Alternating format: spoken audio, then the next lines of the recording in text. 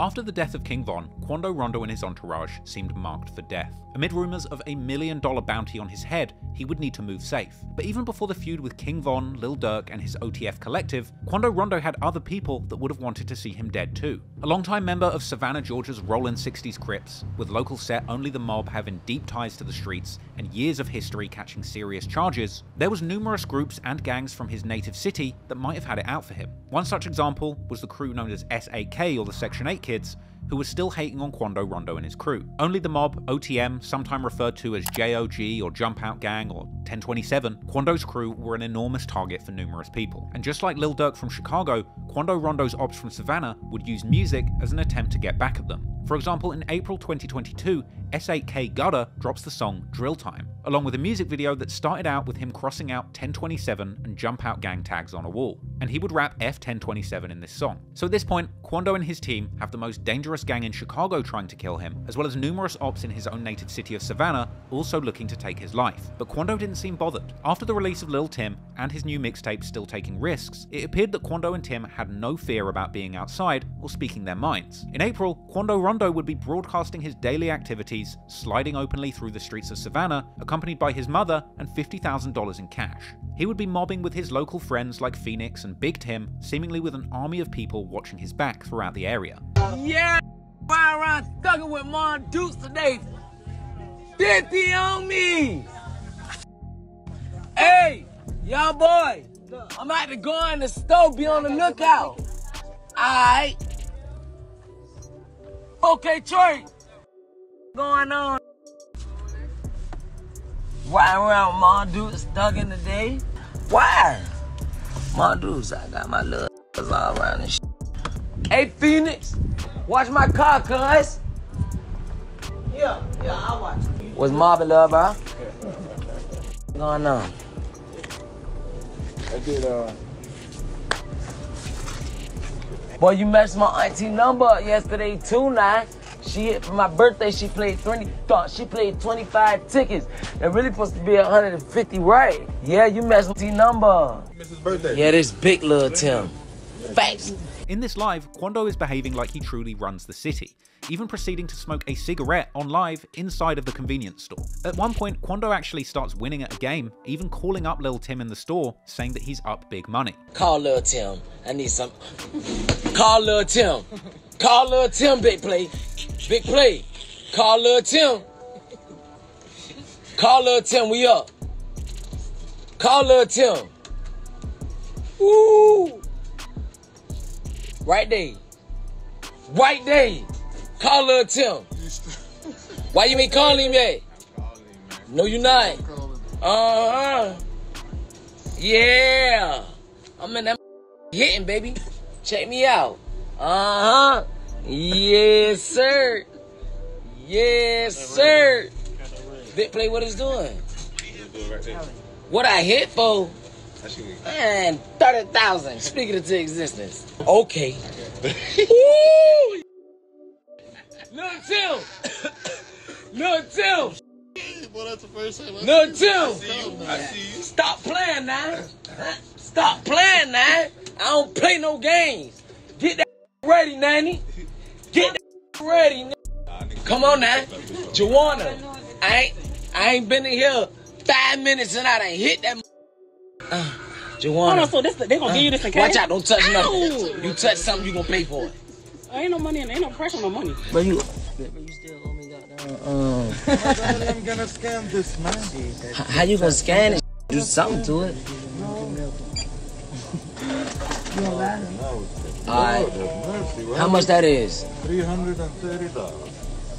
See, man, you hit my birthday for $330. It's interesting because you can actually really see the close friendship that Quando and Tim had in these little moments. On May the 11th, 2022, Lil Tim does an interview with Fuchsia's TV where he spoke on the Von situation. He didn't go too in detail about the events of that night, but he did boldly claim that he did what any good friend would want them to do. Yeah, no matter where you at, like, they would have wanted their partner to be there for them. So while Quando and Tim were out here living life and speaking openly about their thoughts on this situation, behind the scenes, Quando's ops from different cities were making connections and plotting against him and his people. In May, S8K members seen on Instagram Live with O-Block members who were friends with King Von. It seemed like Lil Durk was still on the hunt and looking for ways to potentially get his revenge on Quando or Lil Tim for the death of King Von. And Durk wasn't even keeping this a secret. On June the 3rd, 2022, Lil Durk says that he's still trying to nail him, i.e. kill Quando, on the track Keep Dissing 2 with Boston Richie. Durk would go on to liken himself to King Von, rapping, "Bro got bodies, he's a demon child, I'm brothers to a devil." After the Slide for Von trend had become so popular, it seemed to be common knowledge that Lil Durk and the people around him were openly trying to have Quando Rondo killed. But despite their earlier sentiments, Quando and Tim weren't all about the negativity. In August 2022, in an effort to give back to his community, Lil Tim did a book bag drive in a Savannah church. Unfortunately, despite making small positive steps, the negativity of gang life in Savannah would prevail. A few days before a scheduled trip to Los Angeles, one of Quando's close friends, Fendi, is killed in a shooting on West 38th Street. After cops responded to reports of shots fired around 3 AM on the 800 block of West 38th Street, they would find 22-year-old Fendi, real name Phoenix Odom, dead at the scene. Right now, a man dead and police are scrambling to figure out who killed him. Here's a look at the crime scene on the west side of Savannah, where you can see investigators gathering evidence for hours overnight. Now, that shooting happened early this morning on West 38th and Bullock Streets. As soon as we learn more about what led to that shooting, we will bring it to you. Unsurprisingly, Quando's enemies would mock the death of his close friend, but despite the tragedy that took place in Savannah, Quando and his team would press on with their trip to Los Angeles, where initially they'd seemingly be having a good time, as Quando and Lil Pab would post clips to social media showing them in the back of a car, popping a bottle and enjoying the good life. However, unfortunately, it was here in Los Angeles when tragedy would strike again. On August the 19th, 2022, just before 5:30 PM, while sitting in their SUV, Quando Rondo and Lil Pab would be the targets of an assassination attempt, as 3 masked gunmen would approach Quando Rondo's car whilst parked at a gas station right near popular LA tourist destination, the Beverly Center, where these shooters would open fire. The police chief would later describe the shooters as having gotten out of a white car in dark clothing, shooting, and fleeing immediately after the shooting in what seemed to be a professional hit job. They gassed up their vehicle, and as they were getting into their vehicle, a white car approached from the alley. 3 men got out of that car. They were in all dark clothing. They approached, fired numerous shots, and then left in that white car going eastbound in the alley north of Beverly. It does appear that we don't see any kind of argument or anything go on beforehand, so clearly these men came here with a mission in mind. KCAL News would give viewers a good look at the alley where the shots were fired from, and Fox 11 News Los Angeles would break down the entire series of events, explaining that the shooting took place at the gas station, which was followed by an attempt to flee by Quando's entourage, where they drove a short distance before pulling over to seek medical attention for Lil Pab, who was hit in the shooting. Once that SUV is hit by the gunfire, they take off, they hit the gas, and they drive a few blocks away into West Hollywood. They wind up stopping over at Santa Monica and San Vicente, right in the very heart of West Hollywood. You know, over there by the sheriff's station, also by the West Hollywood Park. They pull over there because the wounds to the man who was hit inside the Escalade too severe. He's bleeding. They pull over. 911 is called. Paramedics rush in. They take the injured man who's hit by gunfire to the ER. He does not make it, does not survive. This essentially created 2 separate crime scenes, the scene of the shooting and the scene of where Quando's car stopped, with a KTLA-5 helicopter putting surveillance on both of these scenes soon after the incident. According to KCAL, when Quando's car stopped, a pedestrian flagged down a sheriff deputy who began to help Quando and a wounded Lil Pab in a dramatic scene that was captured on camera by bystanders. And that's where sheriff deputies were then flagged down by a pedestrian during rush hour on a Friday. Right around 5:30, they found the victim with a gunshot wound and inside of a black Cadillac Escalade.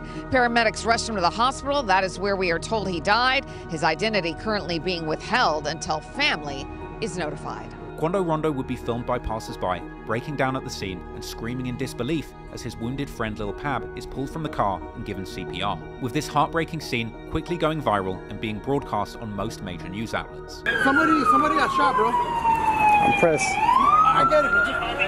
Can I get some space, please? Hold on. Talk to my partner, okay? I'm gonna help you out.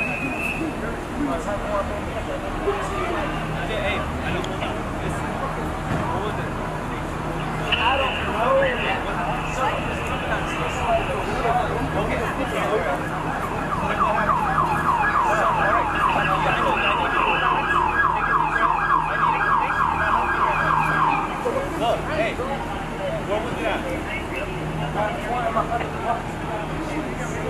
I know, Baker. I know. What was it at?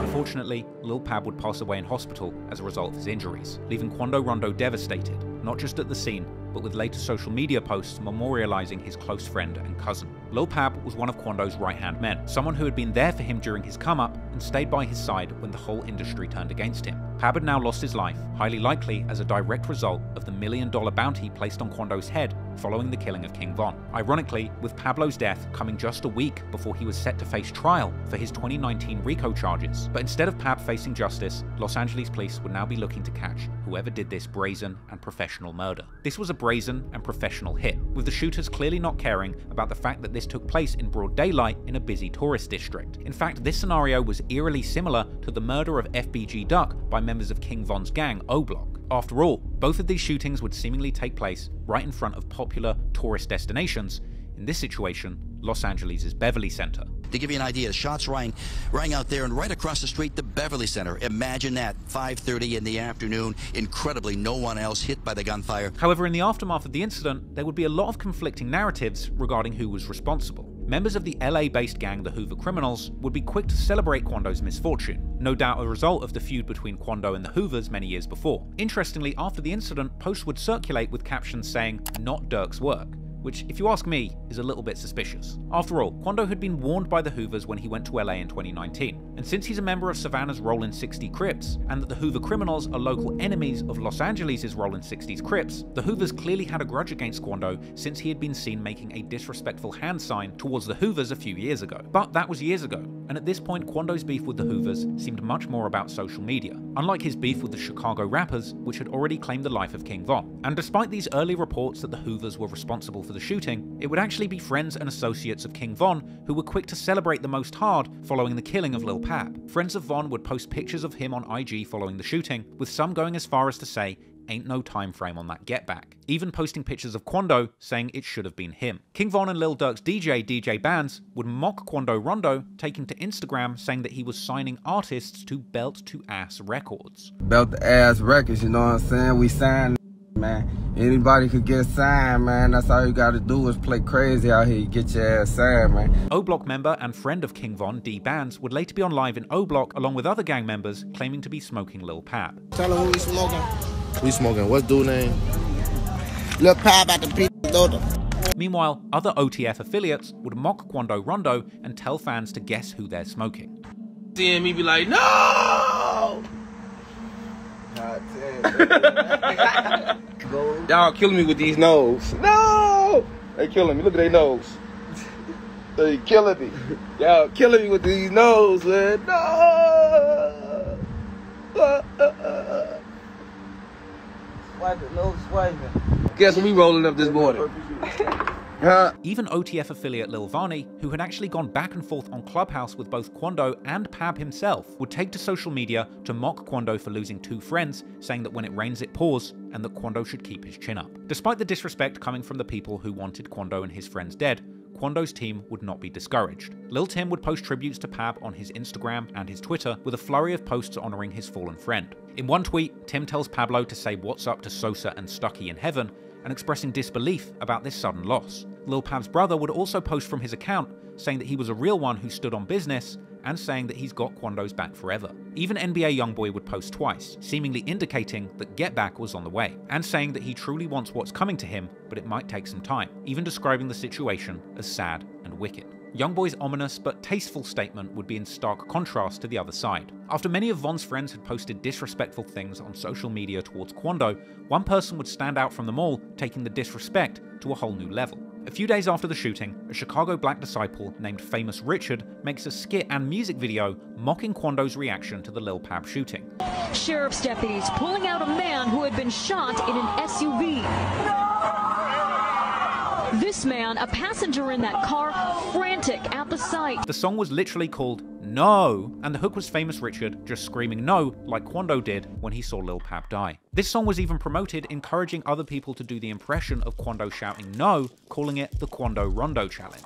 In response to this, Quando Rondo's friend Jump Out Gang Black, the person who made the song King Tim Story, would clap back with an IG story, saying that things are much deeper than they seem and that people are false claiming this incident, even adding that he is planning to make somebody pay. Meanwhile, a few days after the incident, amid the disrespect coming from King Von's friends and affiliated Black disciples in Chicago, Lil Tim takes to Twitter to diss Slutty, tweeting "the Slutty way," a reference to King Von's friend Slutty, who had tried and failed to execute Tim the night Von died, ultimately end up being killed by the police. But once the dust settled on this incident, those involved would need to hop off the internet and begin to deal with the real-life consequences of the situation. In September, Lil Tim would be seen at Lil Pap's funeral, and while rumors had circulated that Quando wouldn't be attending the funeral, he'd later be seen carrying the casket along with Lil Tim and others. After the ceremony, Lil Tim would be popping champagne at Lil Pap's wake.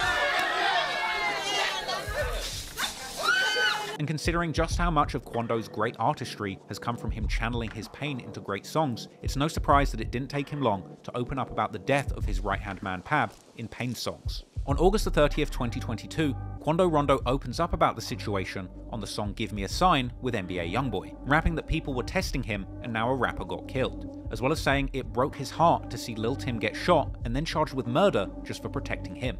Elsewhere on the song, NBA Youngboy raps about King Von sleeping with his ex, saying that he couldn't cope with it, and saying that him and Quando have been blackballed in the music industry for what Lil Tim did to King Von. This would give fans an insight into the pain that Quando and Youngboy had been going through, living with the consequences of King Von's death as a result of their rap beef. But what was still a mystery was who exactly was responsible for this most recent murder of Lil Pap. Soon, the internet would begin piecing together the clues, with a suspicious eye being cast towards the LA branch of the Rolling 60s Crips. Now initially, Quando seemed to have a connection with the LA wing of the same gang he represented in Savannah. He had been seen with Rolling 60s members in LA on his previous trip when he was pressured by the Hoovers, and it seemed that Quando was familiar with that age-old process where the world of rappers and gangsters collide, known as checking in. This is the idea that rappers have to contact the local gang and negotiate protection whilst visiting a new city. This checking in process may or may not involve a payment, or it might simply operate on a mutual respect being shown. Many rappers like Lil Baby have seen showing love to LA's Rolling 60s as part of an apparent checking in process. Here's Lil Baby in Rolling 60s territory with legendary Rolling 60s Crip rapper Nipsey Hussle. A former Crip leader by the name of Big U actually broke down the process of checking in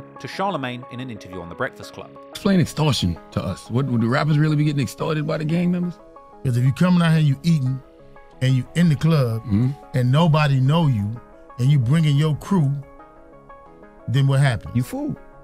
You fool! Interestingly, Quando had actually had numerous interactions with legendary LA Crip Big U in the lead up to this tragic incident. Big U had claimed on The Breakfast Club that Quando had reached out to him for protection, and suggested that despite claiming Rolling 60s, Quando had never showed him love until he begun having problems with Dirk after Von's death. You know, and you got a lot of dudes, like when I was here last time, that claim my neighborhood that's in this music, but they don't really us until it's a problem. Then they call him. Like Quando Rondo. I just showed Envy. Like, you can't call me now. You can't call me when the fire hot. You didn't me before that. You know what I mean? You had my number, you could have called me, you could have did all that. This comment elicited a response from Quando, who denied ever calling Big U for protection, instead saying that he was asking how he could give back to the Rolling 60s in LA. It's time for me to start straightening my face, politics-wise. You feel me? It's time for me to leave this street in the streets and just play my role with this internet. I never once called nobody, no on planet Earth for no protection. Because I don't fear no man. Why would I wait to get in some Anybody that I ever called, I call on some like, how can I help? How can I do this? How can I do that? I never called no person on planet Earth for protection. Big U would reply to this, claiming to have love for Quando, but also suggesting that he was planning to pull up on him and that he was in his town. First of all, I never talked to Quando. You know, it ain't nothing but love with Quando. And I was only addressing something that Charlemagne had said to me. And my nephew reaching out to do something for the kids, definitely do that. Because I never talked to him. He just asked me if somebody reached out. I just feel like I know Cuz and I've been knowing him. And I never heard from him after we had a conversation maybe a year and a half ago. No, maybe 2 years ago. And then, so when he called me I'm only on positive vibes. So I'm gonna pull up on Cuz, or he can pull up on me. I'm in his town right now, so, but I ain't got nothing but love for nephew. And he talked to my son them a week ago about whatever they was talking about. So I'm gonna leave it at that. Big U would claim to not be doing anything with Quando if it's about anything negative. Quando wanna do something for the kids, for the family. I'm definitely with him on that. You know, definitely support him. But nah, if it ain't positive, man, I'm not rocking with it. I'm just not rocking with nothing unless it's positive. 100. Period. So I'm not even taking negative calls, man. I'm not looking for no negative calls. I'm not taking negative calls. If I think it's gonna be negative, I'm not taking it. If it ain't positive, it ain't about doing something constructive and helping these kids, I'm out of it. But no, I never talked to nephew. You know what I mean? I never talked to him as he called me, because I'm on all positive vibes. But I will talk to Quando. And months later, Big U would appear on No Jumper in an interview where he seemingly apologized to Quando and indicated that there had been a miscommunication. Somebody got to be a man at some point and say they was wrong. Like as far as Quando Rondo, I was wrong for saying it, but he was wrong for not reaching to his homeboy. And then on the same line that I reached out to you, you reached back out to me on it. You know what I'm saying? But I apologize to my homeboy. You know what I'm saying? Because that's where it starts and stops. Somebody got to apologize. They was wrong. I was wrong. And then, a couple of months later, in August 2021, Quando is in Los Angeles on a trip the year before the death of Lil Pap. And on this trip, he would appear in a sit-down interview with Big U himself, the ridiculously titled Checking In podcast on World Star Hip Hop, with Big U starting off the podcast welcoming Quando to LA. Checking in with my young fella Quando. Dad. Yeah, man. What's up, young fella? Coolin'. Cause you in California, huh? You dig? You see? You know what I'm saying? The land. Man, I'm glad to have you, man. These two would seemingly patch over their past feud and exchange mutual apologies, with Big U elaborating, saying that his nephew said that he did Quando wrong and vouched for him. As a man, my little homie called me and he told me, Unc, you was wrong. But I'ma say I was wrong too, because you said I was wrong. This was an interesting interview where Quando would open up about a lot of things he was going through during this time. Quando feels that every song he puts out, people assume he's dissing certain people, but he says he has so many beefs going on that people actually get it wrong. I be saying like a lot of stuff I say like in songs and stuff like, this ain't the only person I have a problem with. Like I ain't talking to this person. Anything say, they gonna put it that way. Quando would also explain that his enemies are actively trying to stop his money by making shows so dangerous that venues keep on cancelling. They trying to stop my money. You feel me? Fans thinking I'm high, and when they don't know, like I'm dying to do shows and stuff. Big U would also explain the process of checking in with Quando, saying exactly what a rapper should expect if they check in with the Rollin' 60s in LA. You might check in with me. I'm gonna tell you what clubs to go to and what clubs not to go to. They ain't dealing with the right people. If I go to Chicago, if any of my artists is going different places, I tell them call this dude. Because he treated me right, he gonna treat y'all right. Quando would also claim that he could never stop being a Crip. I'm real heavy like on cripping, period. I'm gonna do that to the day I die. Sometimes I ask the Lord, when I be asking the Lord for forgiveness, first thing pop up in my head is, boy, I can't stop being no Crip though. You feel me? Quando would explain that you don't have to be a killer to be a Crip, and that anyone can identify as a Crip. I always tell them like, cuz, you don't have to be a killer to be a Crip. You don't have to be no shooter to be no Crip. You ain't gotta be no jack boy to be no Crip. You could be a dentist and be a Crip. You just a Crip. That's a dentist. Quando and Big U seemingly left things on good terms after this interview. However, a year later, after the Los Angeles assassination attempt on Quando Rondo that claimed Lil Pab's life, Big U would appear on social media, seemingly taking a dig at Quando, saying that if he took a loss, he wouldn't leave his gang, and there would be no crying from him. Imagine all the dudes, and when the storm came, they folded their tent, they went inside, or they shut down. No, they ain't what no real do. When it get hard for me, I get quiet and I get still, because I need to hear all the doors is opening. Then, a week later, on September the 6th, 2022, Quando Rondo would come out on social media to say publicly that he's no longer representing the Rollin' 60s neighborhood Crips, and that he's laying his blue bandana down, essentially explaining that the Rollin' 60s neighborhood Crips in LA are linked up with his ops, essentially inferring that someone from the LA Rollin' 60s is who set him up to get shot at in LA, leading to Lil Pab's death, all on behalf of somebody trying to avenge King Von, with Quando saying it don't take rocket science to see what's going on, and ending the message saying that he's now just going to focus on his family and his loved ones. In response to this, LA Crip Jay Stone would reply saying you can't just drop your flag and quit the gang, and that real Crips lose homies all the time, and not everyone is going to slide for you. Quando would seemingly respond to this with a follow-up post, essentially warning people not to talk about him, saying he doesn't care because he's rich, has 200k, and can knock down anyone in his way. One theory about how the Rollin 60s might have set up Quando Rondo has been linked to an LA-based Rollin 60s rapper by the name of Brick Baby. Brick Baby dropped a verse on YG's 2016 song, the menacingly titled track Don't Come to LA, a song all about robbing and shooting out-of-towners. He'd also openly claimed not to like Quando in an August 2021 No Jumper interview, calling him out for claiming Rollin 60s and trying to get Big U and the LA Crips to try and squash his beef with Lil Durk and the Black Disciples, essentially saying that Quando needs to check in every time he comes to LA. It's like Quando Rondo. You're not with him. Boy, stop. Don't come to the 60s and want to provide now that bro them on your ass. Well, that's gotta be weird for you because you with Durk so much. It ain't weird for me. You know what I'm saying? You're not from Rollin 60s. Oh, really? You're not from LA Rollin 60s. You're not from Rollin 60s. Right. You gotta come talk to the streets. Big U's a little removed from a lot of it. Nah, he is the streets. So Right. You gotta come talk to the people who feet in the streets. You gotta come clear yourself on both angles. You get what I'm saying? You gotta come holler at somebody.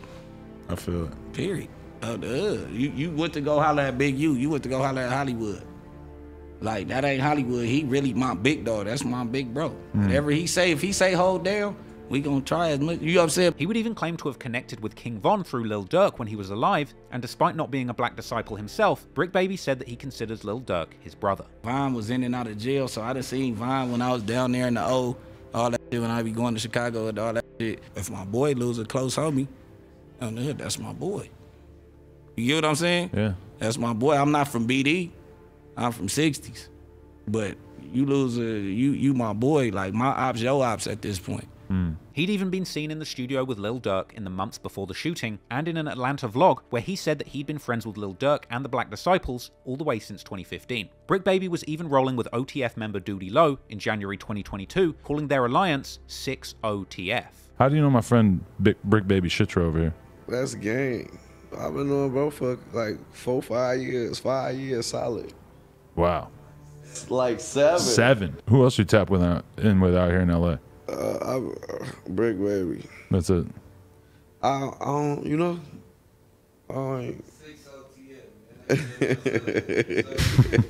Just days after that shooting at the Beverly Center, Brick Baby would post on social media telling Quando that he's a fake Crip for not checking in with him and giving them money and guns. If you from out of town and you banging the hood from California, you're an imitation gangbanger if you do not check in. If you do not make sure your hood is funded, you don't make sure your hood got blicks, if you don't make sure your hood got sticks and the kids is eating over there, a couple who put you down with the play family is straight, you're an imitation because a motherfucker don't deal with the same enemies we deal with in LA. Brick Baby goes on to comment on Quando's claim of dropping his Rolling 60s Crip flag, saying that Quando can't leave a gang that he was never in. You can't leave a hood that you never was in. You claiming our hood. You cannot leave a hood you never was in unless you just get put off. Stop claiming it. If you don't want to deal with street politics, stop gangbanging. With all of this content floating around, it's no surprise then that rumours would spread that Brick Baby had something to do with this. Allegations which he personally denied on social media. Stop playing with a name, cuz. Stop playing with my name, point blank period. On 6-0 Crip. Die every day. Don't got nothing to do with me. On 6-0, you internet ass, steady putting stories together. You is on the street. No, I don't got nothing to do with it. Stop calling my phone talking about, oh, hey, you know, man, on 6-0, man. On hood, them boys got ops. On 6-0, ain't none of my crashing out Beverly Hills in broad daylight. What's wrong with you? With this whole situation even provoking a response from NBA Youngboy, who said, wait till I start talking. However, from here, Brick Baby would bizarrely go on to do a series of interviews speaking on the situation directly, telling Cam Capone News that Quando was smart to try and squash his beef with Big U. It was a great move for him. like to go check in with the big dog, because that's our big dog. So you trying to get him to soften up the people that's around your age and, you know what I'm saying, still outside. He's still outside too, but you get what I'm saying, to soften it up for us. So if we come around and just say I did something to him and he called Big Bro, like, oh, but Big Bro called me like, man, I told you it was cool. You know what I'm saying? He went that way. But the whole thing is, that's not the age group that you beefing with. You know what I'm saying? You beefing with Dirk, right? You want to get a message to Dirk, that's my boy. So the age group that you dealing with, he still, even when Unc get the message, he gonna have to call me to get the bro. I'm the closest one to bro. You get what I'm saying? Brick Baby would also express how surprised he was when he heard that Quando, an apparent Roland 60 Crip, had killed a Chicago black disciple, the King Von situation, with Brick Baby thinking that he'd thought Quando had a good relationship with the black disciples because of his earlier connection to Lil Durk. I'm like, damn, a 60 killed the BD? Like, they don't know how close we is? Like, these are boys. Like, what the been going on? And I'm like, he's been living in LA with them. Like, you know what I'm saying? Like, these are boys. Like, what is going on? But Brick Baby once again would outright deny being responsible, saying you must be smoking dope to believe that. With me with 2 strikes, what I'm gonna get out of putting for a killed broad daylight in Beverly Hills, man, you gotta be smoking good crystal. You gotta be smoking big dope, Chris Brown style. You know what I'm saying? Dead homies. Wrong crib. Brick Baby would later be asked in a September the 11th, 2022 interview with Cam Capone News about these rumours that continued to spread that he was personally involved in the incident that claimed Lil Pab's life, with Brick Baby claiming to have been in Atlanta at the time of the incident. There was the Quando Rondo situation at the Beverly Hills, in Beverly Hills at the gas station. I guess there was rumors about you? Yeah. I was in Atlanta, so 100% the police know what's going on. You get what I'm saying? I'm gonna let the police do their job, because I ain't not finna put me in the middle of no murder while I'm raising my kids. He would go on to say that he wouldn't even comment whether or not he was involved with it. Now, if y'all caught me slipping on camera and I really popped something and y'all got it, like, it's all on the internet, it's like, it is what it is. You know what I'm saying? I wouldn't be commenting on it, though. I wouldn't be saying, hey, leave my name out of it. I'd probably go the scary way and just blank out all social media and just get up out of here somewhere. You know what I'm saying? I'm not talking about it. They're going to have to come find me. I'm not operating with a phone or nothing after I do. He would also go on to say that he isn't surprised that people think he's involved due to his past history with Lil Durk, but he denied believing that Lil Durk could have possibly been involved in the hit. Were you surprised when you started hearing rumors about yourself? Hell yeah. No, hell no. As soon as I seen, at first I seen, all right, I landed in Atlanta, boom. They say he got shot at a football game in South Georgia. He was shot too. So I'm looking, I'm like, damn, ain't catch a break. Cause I was like, didn't he just lose a homeboy like the day before that or something? I'm like, watch what the internet do with this. I already knew it was coming. I just was laughing. I doubt Dirk had something to do with 6 in it. Like, I don't see how. A few days later, Brick Baby even said in a September the 15th, 2022 interview that there's an old saying that you're not a Roland 60 until you kill another Roland 60, an allusion to the death of Nipsey Hussle at the hands of Eric Holder, another Roland 60. At a point, it was like everybody in LA used to say, oh yeah, you ain't a real 60 till you kill a 60. But it's like our hood big, and it been internal beefs for years. He would also clown Quando Rondo for attempting to change sets after the death of his friend, laughing at him for trying to tap out the gang like it's wrestling. Have you ever thought about leaving the set alone? Because recently there was a young rapper who said he's done with that. He said he's done with that.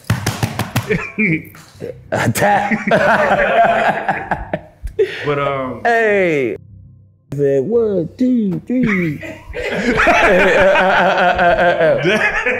Man, never in life. Even if I was like, we got retired gangbangers in the hood. Right.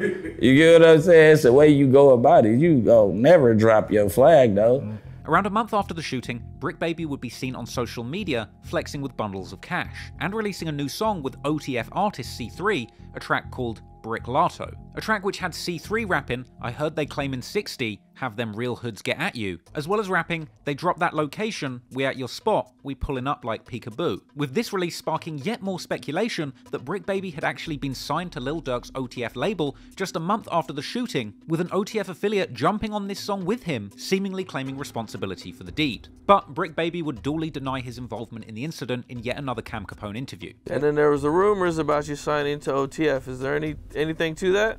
Nah, man, it ain't nothing to it. I mean, it's OTF. We got in the works, but it ain't no locked in type situation. They just see me on the gram with a gang of money and just think that it's that. However, Brick Baby would continue to drop songs like the track Murder Dance with Icewear Vezo, where he raps, "I just gave 100 bands to my murder man, I prepaid for 10 bodies," and "He don't need a stretcher, he need a body bag. He was dissing on the net, we finally caught his ass. Only thing I'm regretting is I ain't wear a mask." And lyrics saying, "Broad daylight, knock his brains out, dropped 50 on his car, knock his frame out." But Brick Baby would have people really surprised when he said outright in a No Jumper interview with Poetic Flacco that people can no longer tell Lil Durk that he needs to slide for Von because of what happened to Lil Pap. Oh, they did something. Oh, slide for him. Oh, you a bitch.